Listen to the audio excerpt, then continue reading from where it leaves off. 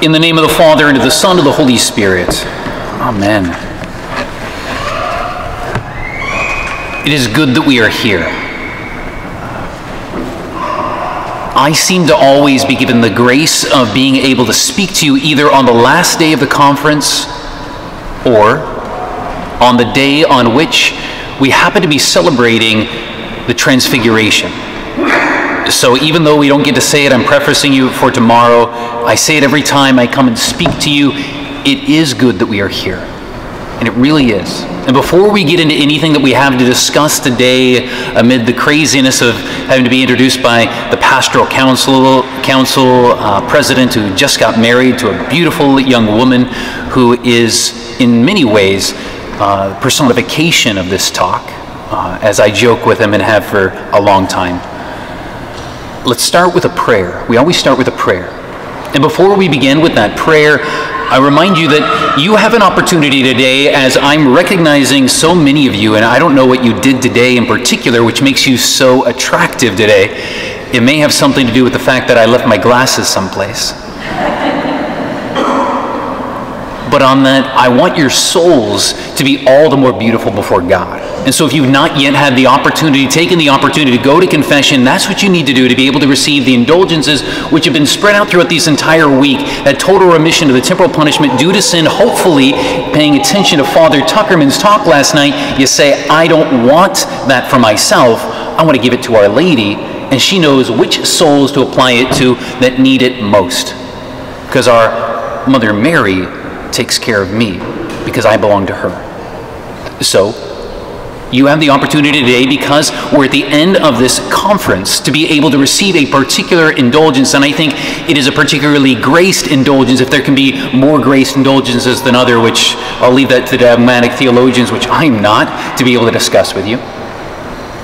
All that's required now for you and I is to receive Holy Communion if you've not done so already today, and to make sure that you pray these three prayers for the intentions of the Holy Father, as Father described in his sermon this weekend, saying that the prayers for the Holy Father are always the same: his great, his best, his most perfect of all possible intentions, no matter who the person of the Holy Father may be or may come to be in some future age. So let us pray right now, facing the Lord upon our knees, asking him for these graces. Our Father, who art in heaven, hallowed be thy name. Thy kingdom come, thy will be done on earth as it is in heaven.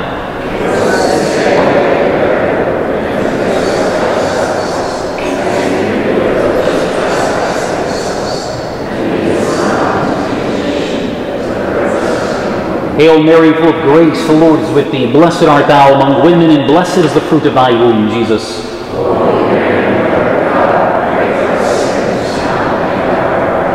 Glory be to the Father, and to the Son, and to the Holy Spirit, as it was in the beginning.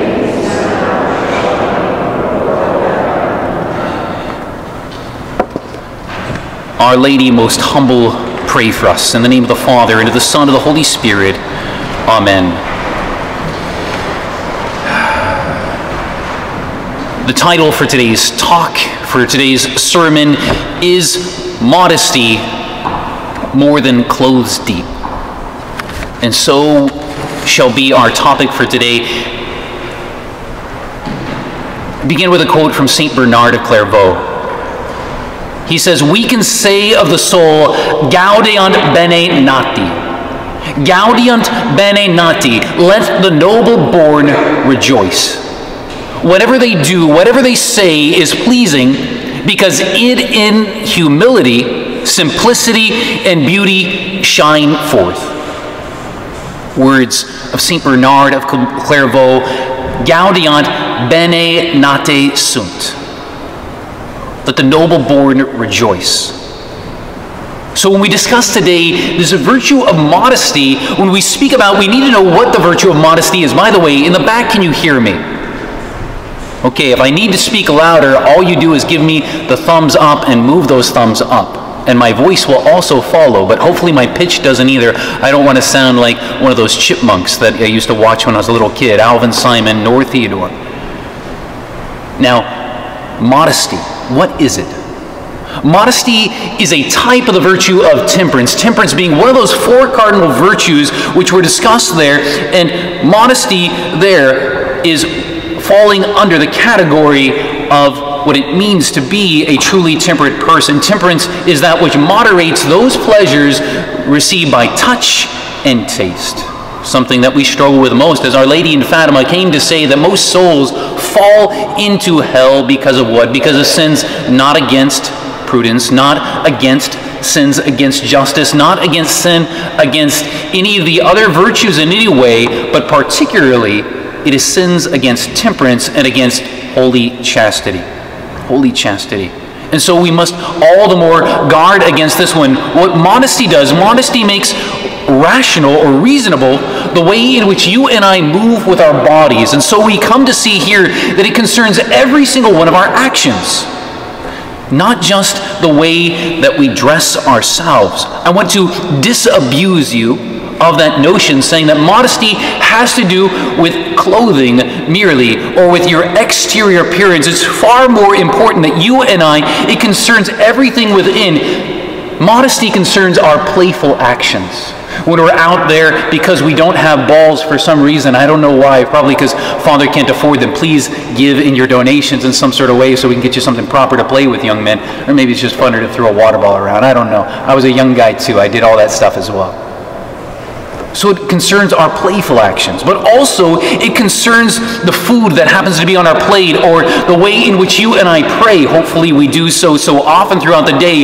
Modesty cares about the who, about the what, about the where, about the when, and even the why of everything it is that you and I do. And at a deeper, more profound level, modesty brings into right order our passions. Modesty in clothing and appearance is where we usually speak, and that only hits on the surface level, but true modesty governs our souls in how we move with our body, with a suavity. I want you to use that word, maybe suavity. Use it sometime this week, suavity, and just show how much it is that you are more intellectually powerful than those who are around you, or just do it and tell Father about it. He'll tell me about it when we hang out next Thursday, and he'll tell me that somebody listened to your talk. And I'd really like to know that somebody listened to my talk. It'd be helpful because it's the last talk, and so it means it's the most important, right? At least I'm going to say so. Moving on. Here, at this deeper level, true modesty governs the souls in how we move the body, and this is where we are most challenged and where we want to dwell today. Now, I could certainly speak in so many ways about this particular topic here. I love it, and in truth, what I really want to do is I want to deliver to you 7 impassioned lectures upon this very topic. You think we can stick around for that today? And I know the Traegers want it, but I'm not sure about anybody else. 7 lectures, I think we would be able to barely scratch the surface, and I can say, I've done my job. They understand what modesty is here in St. Stephen's Parish. Well, we have some problems with that. Maybe your attention span isn't that long, and thirdly, maybe I may not be here within the state in 7 hours, so seven talks. So it isn't going to work out for us today. But what we're going to try to do is to show you in the course of this to feel that modesty is truly a great virtue. And I want you to see how necessary it is and how practicable modesty is for each and every one of us, no matter who we are. Modesty is practicable for you. To understand, I want you to understand how unlivable life is if you and I are not living out true modesty. For example, you and I could discuss modesty in various topics. I could talk to you, give you a conference on modesty and decorum, or modesty in our vesture, our clothing, modesty in our appearances and our accessorizing. Modesty in relationship to humility, modesty toward the clergy, and for you who are clergy who are here, you got to live out modesty as well. How should we live as modesty? That's the thing that gets me thrown out of my diocese if I ever talk about that. Modesty in this way. But also, we could give another topic on modesty as it relates to the traditional Latin Mass. I'd really like to do that in a lot of lectures in that way, because there's so much that goes on there. Modesty in our participation at the Mass, was the Second Vatican Council calls for participatio plenum conscientiam atque actuosum, meaning that full, conscious, and actual participation within the Mass. Talking about modesty and how it's lived out in our home life. Modesty, how it's lived out at work. Modesty, how you and I should engage in right and proper company keeping, which is courtship. All those things require modesty, and that's just to name a few of the lectures we could give. Now, I don't have those 7 hours, but all of us need modesty. And all of us struggle with modesty. All of us are offended by the very concept of modesty. And so you might ask, well, Father, if that's the case, why did you choose this subject to be able to do so? Would it surprise you that I didn't choose it? And it sounds like some of you don't, because maybe you know something. I did not choose this whatsoever. I was voluntold that I was going to do it. I didn't even offer my services in any way. I was just going through. That was just a couple of weeks ago, by the way, maybe like 2 weeks ago. I was told about this.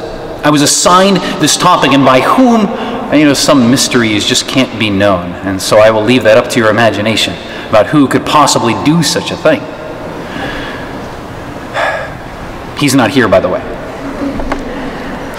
I'd like to think that formerly within this parish of St. Stephen's, I had a fairly good reputation. That here I was fairly well thought of from time to time upon occasion, dare I say, loved? Well, maybe we shouldn't go that far. Pretty well thought of. But after this talk, I don't expect that. I expect, and in fact, you're going to hate me a little bit.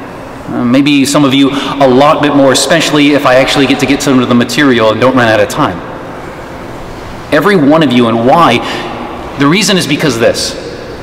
Because love hurts. Love scars. Love wounds. And love marks.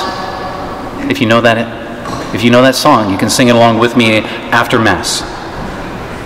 Now, when we get into these things, love means that I must tell you the truth and I have to challenge you. And what's the point of speaking to you about anything if I do not challenge you in some way to grow to a better following of our Lord Jesus Christ? There is nothing else that's more worth it in life. And so modesty, what it does is it covers for you and I everything we say and do. Whether you're a teen or whether you're a tot, whether you're a young or more mature adult, whether you've given yourself to any sort of thing or way, modesty is something which touches on each and every one of us. And so we have to really take into account what this modesty really should be.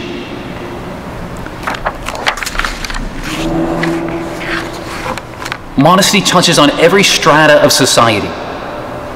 Whether you're sitting within the pews or up there within the choir loft, whether you're here in the sanctuary, most of the time, it hits on each of us. It doesn't matter what type of hat you wear, whether it's fit for the ballpark or for ranching or for Italian legitimate business, or whether yours happens to fit tightly around your ears and covering over the course of your head, shielding you as it were blinders so that you could focus only on what is godly in front of you. Whether it has 3 corners, like mine, or looks like the planet Saturn, or it actually consists of a crown, or even a triple tiara. It deals with you and I. So red and yellow, black and white. We got to get in line forever if we wish to blessedly remain forever in God's sight. So to review, what is virtue? Virtue, it is manliness. That's what the word means, manliness. It's acting in accord with your creation and my creation. Virtue is always something that is in action. Virtue is a habit in the will, but also or in the intellect. A habit means that we act generally in a particular way without struggle. It means that it has to be natural for us. It has to be easy. It's something that has to make you and I be truly joyful in the way in which we go forward. For if we struggle, if it's grating, and if we do it curmudgeonly, then we're not yet there. But we might get there when we overcome those things. Virtue is, as Father spoke about us at the beginning of our talk, virtue is the mean between 2 extremes, which are vices. It's not a middle point, it is a mean, so it's somewhere in there, and it's not in that middle point, but rather it rises high above. either extreme which is there. And so we always have to climb the mountain of virtue in order to actually arrive at what it is. It's a habit, which means that we act generally in a particular way without struggle in that to make sure that we get there. Now, all that review, which was given to us in our first talk, brings us to now, which says, what is then modesty? Modesty is this. Modesty is the virtue in which our exterior actions, whether they be in deeds or in words, due mode is always to be observed. What it means is that it's about restraining the delight that you and I get from all the actions that we take, to make sure that we restrain them in the proper way. It's foolish musing and illicit. Foolish musing is illicit because these actions are done for the pleasure alone, without any noble end. So when we do something just because it's pleasurable, just because we get excited about something like that, then that makes it illicit. We need to do things with intentionality and with action for it to be really virtue, seeing that it leads us to our final end, which Father Gruber talked about last night, discussing the virtue of prudence. He told me that I was supposed to, wherever he is, he said I have to mention him in some way during this. So I just did there. There you go, wherever you are. I think you're in the confession. Modesty is a kind of piety toward the self. And this is what a German philosopher by the name of Peter Wurst says about it. It's very beautiful, mystical. You want to listen to it. Don't close your eyes if you're going to fall asleep. He says this. He says, piety towards oneself surrounds the self like a delicate membrane, which must be kept safe from harm if we want to protect our souls from being laid open to great dangers. Isn't this hitting on what Father Cibelli was talking about last time on the virtue of piety? Continuing on, Peter Wurst says, piety is a heavenly trust which within us, which we are bound to defend whenever a hostile power threatens to profane them. Our soul then is, in its ultimate depths, is a secret. And this is the inner chamber of the soul, which we are up to a certain point obliged to preserve religiously. Reverence for ourselves forbids us to unveil or to expose the sanctuary of our souls with a rash and impious hand. For to do so would be a real profanation and show an unforgivable lack of modesty. The inner chamber of your soul, brothers and sisters, should not be rashly exposed to any creature which is not divine. God isn't a creature, so what does that mean? Only God himself should have full and total access to the soul. Otherwise, it must be veiled within that piety that we have for our very selves, for our inner life, so that it may be all covered with this covering, which is modesty. Now, modesty, brothers and sisters, is honesty. Modesty is honesty. It's really fun because it rhymes in that way. So modesty is honesty. But what does that mean? St. Thomas uses that word honesty. But it doesn't mean what you think it means. It's not integrity. It's not a lack of lying. But that is true, that it does have those qualities. We're going to talk about later, if we get to it, the act of simulation. And that is a very grave act against modesty and something that we have to help each other out to make sure that we're not lying with our bodies. So, honesty. The word that's used there is honestias. Honestias, which sounds like honesty, but it's not. It's something more, something deeper. Honestias means this. It's being, or rather living in a way that disposes one to the practicing of all virtue. If you're going to be able to pray the prayers that Father Gruber printed out for us on acquiring all the virtues necessary for salvation, tons of things there in the back of the church, you need to have honestias, which means you have to live in such a way that you can practice all the virtues, and that's what modesty does, brothers and sisters. Modesty is an essential virtue. It is essential virtue in this. It is a universal virtue. And what does universal virtue mean? It means this. It means that it touches every single aspect of your life and of mine. Every virtue becomes more itself, becomes more virtuous when modesty is added to it. Modesty unites all the virtue. Think of modesty as that very polish. We see these beautiful stones and beautiful altars and beautiful things which are here. The more you apply that polish on the outside, it becomes more and more what it is. Those accretions come off of it, and that's what modesty allows it to do, to truly be what it is. Modesty unites all the virtues together. It is modesty that modifies the manner or the way in which each of the virtues is lived out. And so in this sense, modesty is a quasi or a kind or a type or analogically charity with regard to the way in which our modesty moves and goes through the world. So when you hear modesty, you can also think of the greatest of all these things, which is caritas, which is charity. For example, here's one. Fraternal correction. Not a fun thing to be able to talk about, right? Fraternal correction here. So say, for example, somebody is being a real jerk. That's the word I use, so I hope that's not offensive. That's me maybe being a little bit on the border of modesty there. So jerk. Somebody is a jerk there when they're serving within the liturgy. Maybe it's one of your MCs in some sort of way. Somebody's within the liturgy there, and they're being a jerk. They're commanding you, do this, go there, try that, after you, one after another, demanding, exacting perfection from you when you're not quite there yet, or you're just not on your A game right there. And the more and more they berate you, the more and more they order you, the more and more they say, go here, do this, do this, do this, do this, do this. With impatience right there, what comes over you is this desire to be able to take an action toward them. And that particular action that you might want to take against them might allow you to think that maybe I should take my hand and make a quick gesture toward them to show them where their place is. Modesty is the thing which restrains you from doing it at that moment and saving that fraternal correction for a different moment. So you don't reach out and punch that person, especially if he's a priest, by the way, because you get excommunicated if you strike a priest out of anger. You know that, right? So no matter what I do, you can't punch me. But later what you do is you pull him aside, privately explain to him, you behoove him, you exhort him, you correct him to be able to make a change so that he's not acting like that within whatever's going on. And then maybe if you have to, you could give him a modest strike. Parents, you know how to do that, right?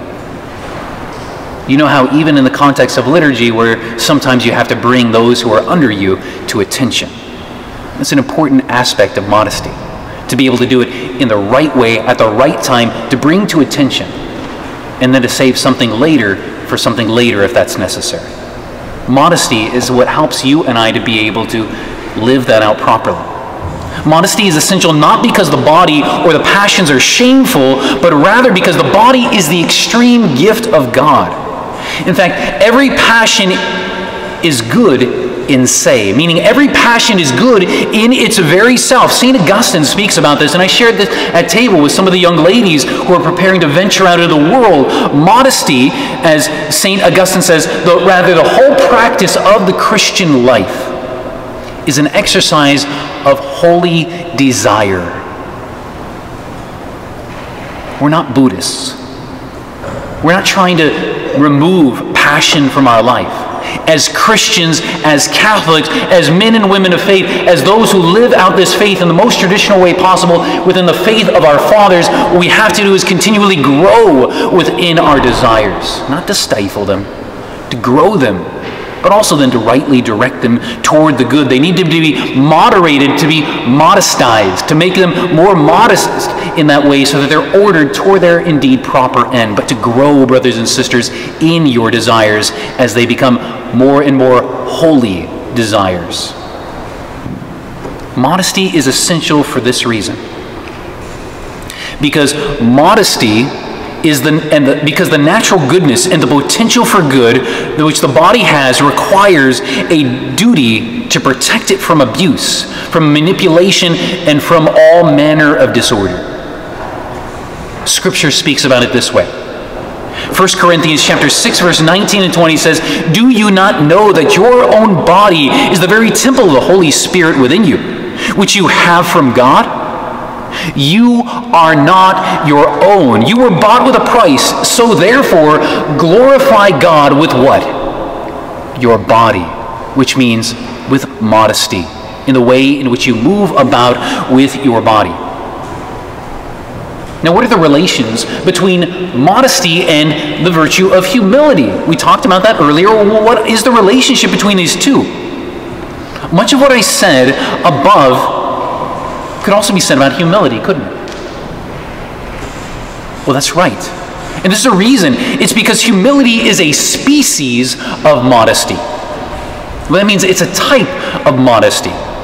Modesty is the greater category, whereas humility is a part of what modesty entails. There are, in fact, three species of modesty. The first is humility, the second is studiousness, and the third is eutrapelia. Fun word to say. Eutrapelia, it's also fun to do, and we'll get to it in a moment, how to do it. Let's talk about humility just for a brief moment. Humility is that which recognizes the goodness of the self, but it restrains or it chastens those immoderate strivings that we might have to go beyond what we are intended for or what our excellence truly is. What humility does is it sees all things in relationship to oneself, but also in relationship to God. It puts the self in right relationship with God, who is almighty. Humility orders the self in a way that allows one to desire God and God alone. Humility is that which helps the soul to desire to return to God and to return to God alone. Humility recognizes the source of all of our excellence. 1 Peter chapter 4, verse 10 and 11 says this. It says, "Each of you should use whatever gift it is that you receive to do what? To serve others, as faithful stewards of God's grace in all of its various forms." So your gifts which you have been given are not for you.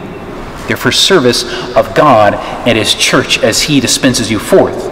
1 Corinthians chapter 4, verse 6 through 7 says similarly, St. Paul says, "Now, brothers and sisters, I have applied these things to myself and to Apollos for your benefit, so that you may learn from us the meaning of the saying, 'Do not go beyond what is written.' Then you will not be puffed up in being a follower of one of us or against another. For whoever makes you different from anyone else, what do you have which you did not receive?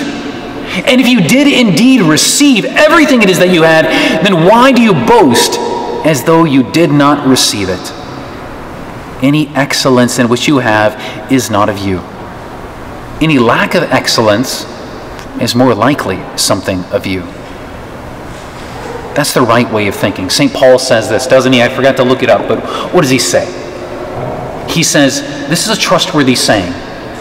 Say this more often and you will grow in humility and modesty. This is a trustworthy saying. Jesus Christ, He died for sinners, among whom I am the foremost. I am the chief, among whom I am the greatest. I stop looking at the faults in others and I realize I've got too many to deal with, so I need to work on me and let God take care of that. That's the trustworthy saying.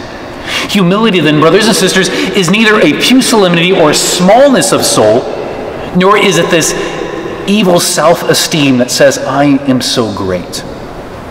St. Thomas tells us that humility ranks first among all the theological, after all the theological virtues, after the intellectual virtues that regard reason itself and the virtue of justice. So after those, humility therefore ranks number one.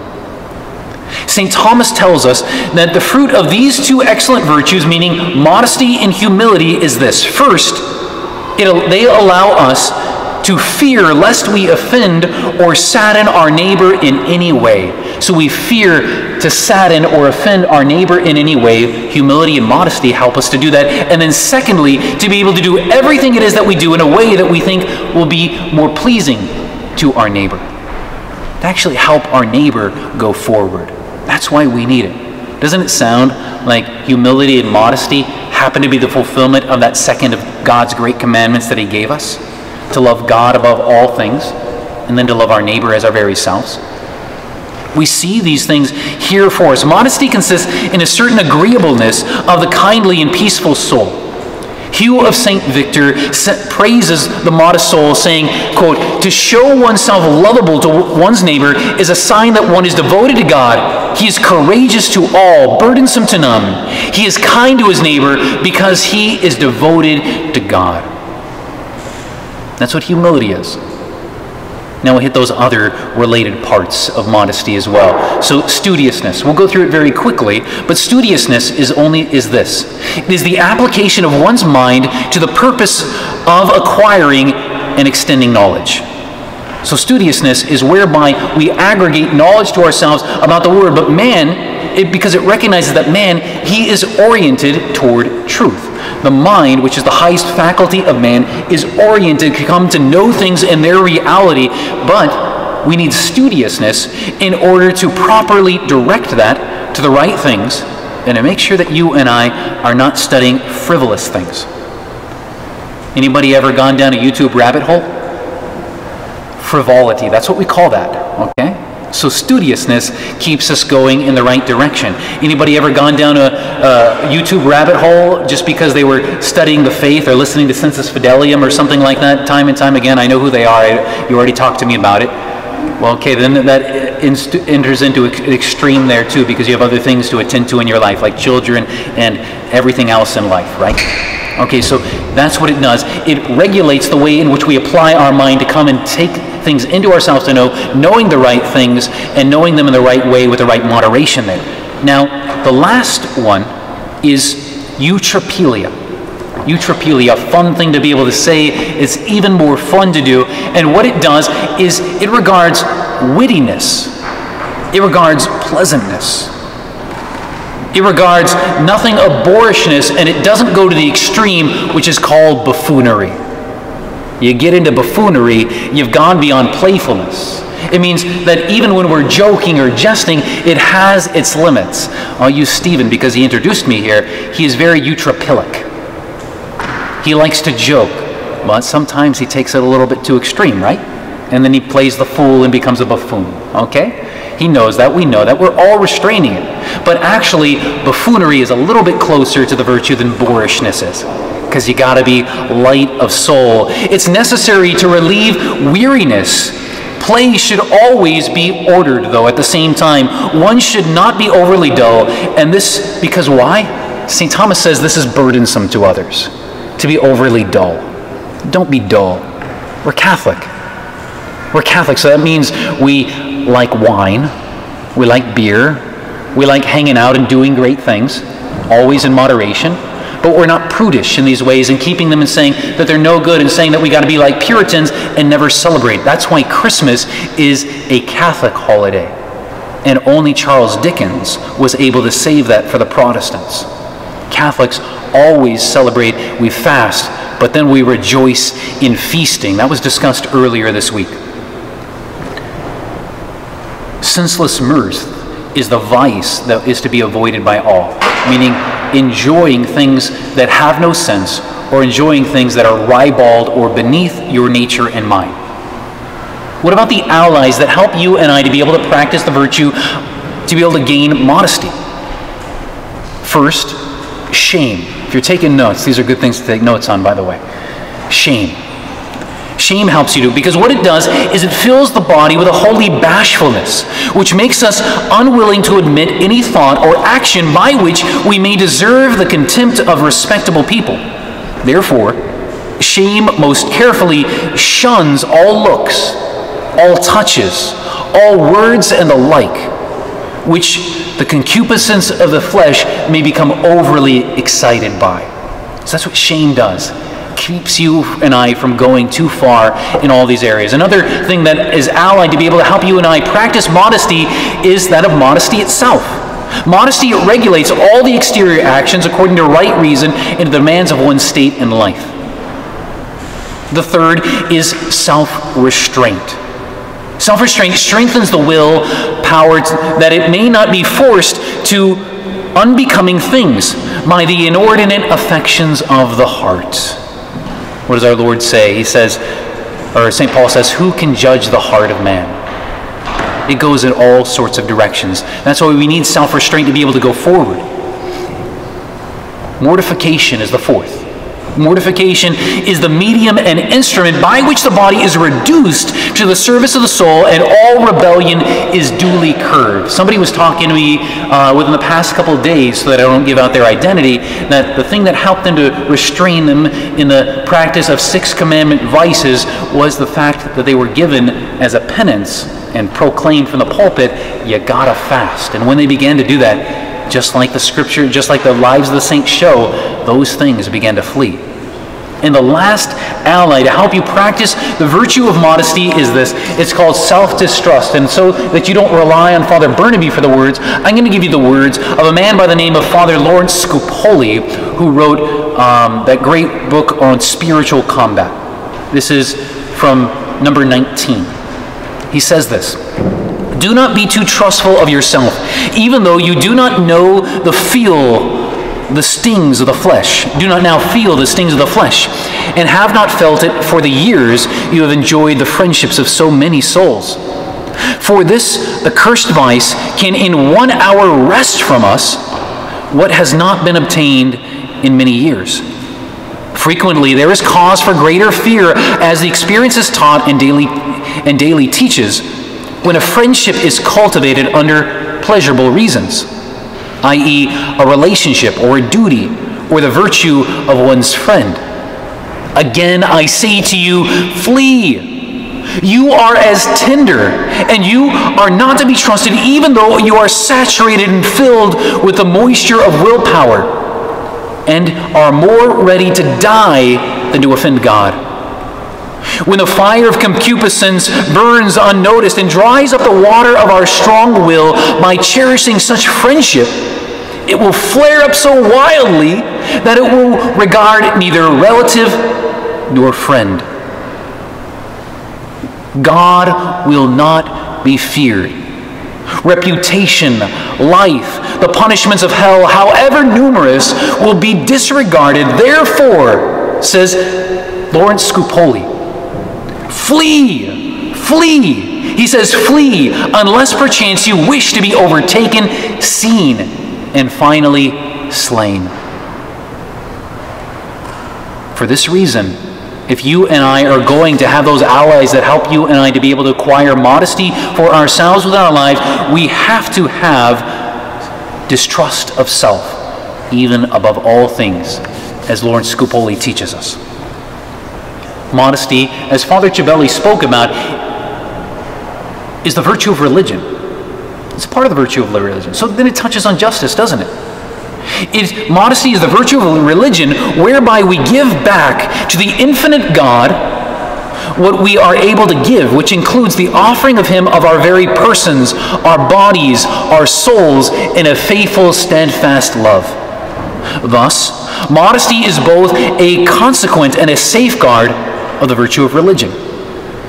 St. Thomas speaks about it this way. He says, holiness requires 2 things. First, being clean, and secondly, being firm. Modesty requires those 2 things, holiness rather, clean and firm. As the scripture says, Matthew chapter 5, our Lord says in the Beatitudes, blessed are the clean of heart. For what? They shall see God. Even more so, brothers and sisters, than modesty, blessed are they who firmly preserve their purity of soul and body, so they can love God more fully with their whole being and all that they are. We need modesty in order to actually love God with our bodies, glorify God with your bodies, as St. Paul. Now, is modesty the same in every single person? What do you think? I'm asking the question, so the answer is probably no, right? That's right. It is not the same for everyone. Modesty falls under the cardinal virtue of temperance, as I've already spoken about, and so all virtue is relative to the person, to the circumstance, and even to the society. Thomas says that justice has an arithmetic mean. So when we discuss justice in Father's homily the other day, it means that it can always be objectively known. You can always know what is just in a given situation. All you need to know is all the facts about it, and then you know how to rule justly. It's an arithmetic mean. You can figure it out. But not so with temperance, and not so with modesty, because so much is relative to the person, to the place, and to every little factor that could possibly be there. So we can only give you principles to help you to go forward. For example, think about table etiquette. What do you do when you sit at a table? Do you sit there? Is it something that's fine to be able to put your elbows on the table? I'm going to tell you absolutely not. I'm going to tell you absolutely not. But in some places, that's absolutely right. What about how do you use all the various implements that are gathered around there? Where do they go? Which side do they go on? Do you even have them or not? Do you sit on the floor or do you sit in a chair? Or is the table set in this way or that way? Does the silverware or does the dishes get passed from left to right or from right to left? Who gets served first? All these things are relative to the culture, to the situations that are going on within you. You can't know them outside. They're all related to customs, including even how do you give an affirmation to the cook saying the food is great? Do you turn to them and say so? Do you arrange your dishes or your napkin a particular way upon the plate? Or do you let out a, for me, discourteous noise from your belly through your mouth, and that recognizes that that was really good? Some cultures say that that's the right way to be able to do so, that you've got to make noises while you eat, otherwise the cook will be offended and think you do not like it. Something to be conscious of within your own life. So then what should be our motivation for living out modesty? Here's a good reason. Because if you are modest, it reflects well upon our religion. If you're immodest, it reflects poorly upon our religion. We become bad co-religionists, bad representatives of our religion, if we do not behave modestly. What do we find? There's a man by the name of Dennis Prager, a very faithful Jew who I love quite a bit. He's a wise radio personality and a Torah commentator who frequently says that a happy person is the best advertisement for one's religion. And it's absolutely true. You want somebody to come and be a part of St. Stephen's, don't be a curmudgeon. Be joyful. Joy attracts. Many of you are here specifically because you saw something different. You saw joy. And that drew you in to see the joy, which is the joy of the Lord, which is the actual fruit of knowing that you're loved by God, but you saw it in another person before you found it in God himself. And so we see it here. Our Lord says in Matthew chapter 5, verse 16, he says, "So let your light shine before men, that they may see your good works and give glory to your Father who is in heaven." A Carmelite by the name of St. Anthony, or Father Anthony of the Holy Spirit, teaches us this. He says, quote, "You will more easily become an orator by modesty of life than by eloquence of tongue. For the latter only moves, but the former draws." Eloquent modesty is of greater value than a noisy tongue, because he who talks too much proves that he is a fool. End quotation. So in the time remaining, practical issues. Practical issues. This is the part where you guard your heart, because I'm going to talk about things that maybe you don't want to hear about. So that was your trigger warning, if you need one of those. So modesty. Let's talk about modesty with regard to speech. It means that our speech should follow good grammar. If you're not using good grammar, you're not being modest within your speech. I personally use bad grammar intentionally because I'm being a little eutrophilic. But if you're using it just casually as a part of your manner, you need to correct that. That's not good. That's not modest speaking. We should speak in a way that uplifts other people. Speak only when it is necessary.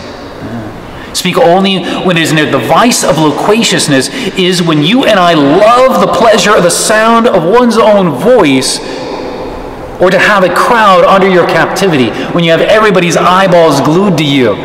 That's the great fear that the preacher has. You've got to pray for Father with regard to that. Don't want that to be the case.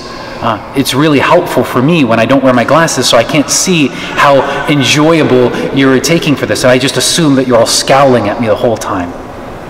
Maybe that's the case or not. I can't see, so I don't know. Loquaciousness is not something that we should be striving for, but rather speaking directly what it is that we mean, to make sure that we say exactly what it is that we should say. St. John Chrysostom, the great doctor of the church, says that you and I should be so careful while preaching. He's speaking to priests. You and I should be so careful when we're preaching, just as we are careful when we're celebrating the Mass. That just as you and I are so careful that not the smallest crumb should fall from the sacred table to scoop it all up, he says that you and I, as preachers, should make sure that not even a single syllable falls carelessly from our lips. High bar, is that not? So it should be. The lack of due moderation in speaking what needs to be spoken, as sacred scripture teaches, quote, Ephesians chapter 4, verse 2, say only the good things that men need to hear, the things that will really help them. So that means don't bring up issues that are going to call your brothers and sisters to fall, speaking about them in the wrong company, sharing knowledge with people that they're not ready to be able to receive yet. You and I have to be brothers keepers with our speech as well, making sure that we do not expose one another to things that will ultimately lead us to sin, or give somebody a freedom which is too much for them to be able to hold on to. Guard your speech. Guard your words. In fact, to regard the former point, St. James, read the book of James. It's one of my favorite books.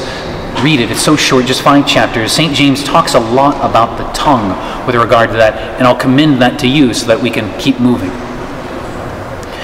The Discalced Carmelite Father Philip of the Holy Trinity says this. He says, the perfect man must therefore be always and everywhere of earnest, humble, and serious countenance, but modestly cheerful toward everyone.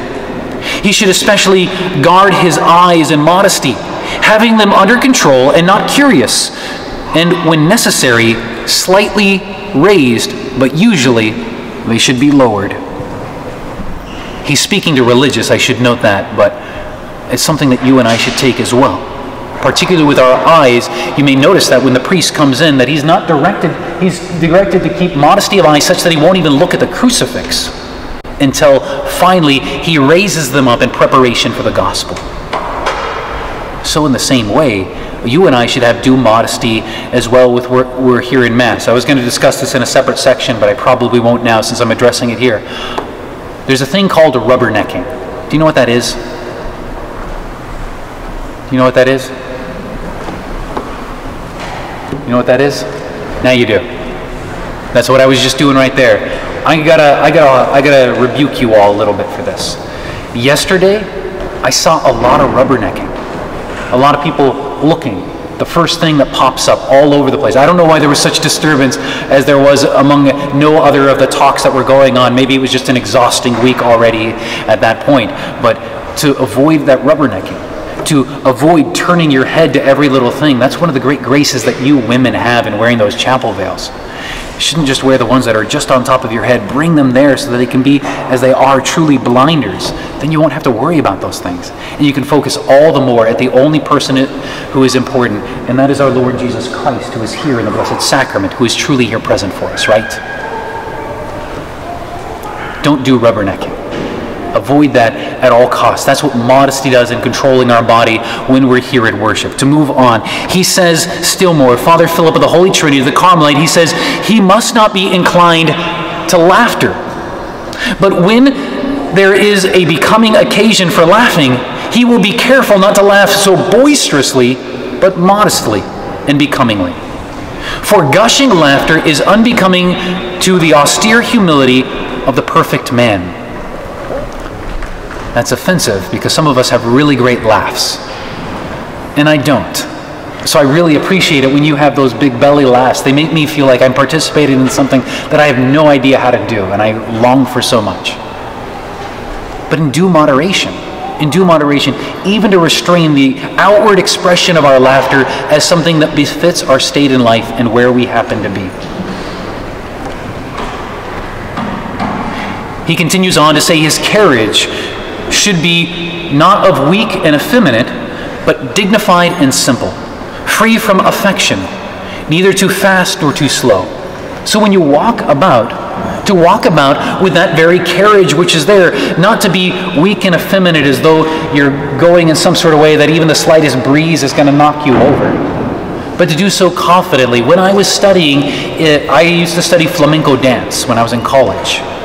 And so taking that course there, I learned a lot of things. By the way, I was the second best man in the class. Did you know that? I'm bragging here a little bit, maybe above myself. I was the second best man in the entirety of the class, even though it was just my first year. But I should probably tell you there were only 2 men in the class. So that goes to show that. But what Our Lady told us, Eva Insenia Santoval, she was so good. What she taught us is she was talking to the young women and saying, you got to carry your chest up. You got to roll your shoulders back. You got to stand beneath yourself upon your sits bones right here, and you charge into things, and you make yourself to be a force to be reckoned with. You can do that in utter humility because you indeed are a force to be reckoned with. Every single one of you young women and men who are out here, I already told you, you are the temple of the Holy Ghost yourselves.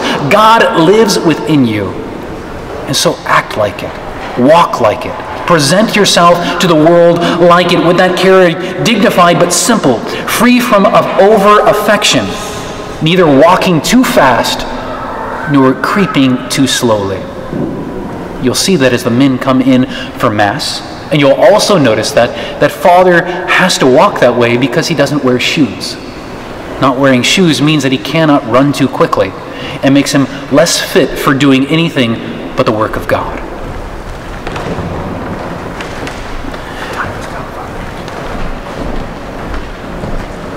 Finally, he must always observe usage of politeness, unless perhaps some usages among the seculars are opposed to devout humility, because it does not destroy the nature, but it perfects some matters it corrects.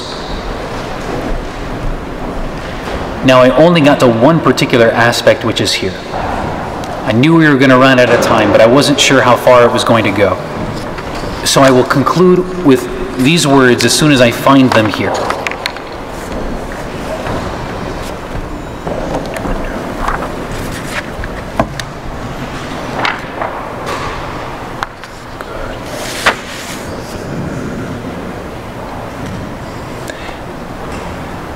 Philippians chapter 4, verse 5. It says, "Let your modesty be known before all men." And these words are explained by Father Anthony, the Holy Spirit.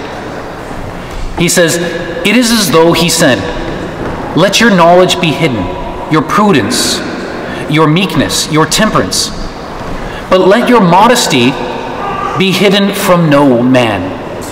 Let it be clear to all and known by all men, in order that you may be known. Let your modesty be known to all men, because the eyes of all are turned upon you. Let it therefore be known to the heathen, to the Mohammedan, that they may acknowledge the true God. Let it be known to the heretics, that they may be converted to the faith. Let it be known to all Christians, that they may be strengthened in the faith. Let it be known to all by the sight of it, that they may indeed be reformed. This is so true, that modesty should be carefully guarded in all Reformed orders, and that the character of the novices be recognized by their modesty, for I have never seen one remarkable for modesty, who was not also admirable in every one of the virtues. Rather, on the contrary, those whom I saw lacking in modesty, I afterwards discovered to be very bad religious persons indeed. Father Anthony, the Holy Spirit, the Carmelite, speaks in this way. And so we end as we began. You and I should be able to say about all those who live modesty and those who come and visit you here at St. Stephen's or wherever it is that you call home within the Catholic world, to say of you, as St. Bernard of Clairvaux said, Bene gaudeant bene nati sunt. Let the noble born rejoice. For whatever they do, whatever they say, it is pleasing, because in all humility in all simplicity, in all beauty, they shine forth from that person. And so that you and I may be all the more ready for these graces, let us go before the Lord praying the most simple and easiest of all two prayers, two of the ones we earliest acknowledged. The Glory Be. Glory be to the Father, to the Son, and to the Holy Spirit, as it was in the beginning, is now, and ever shall be, world without end. Amen. In the name of the Father, and of the Son, and of the Holy Spirit. Amen.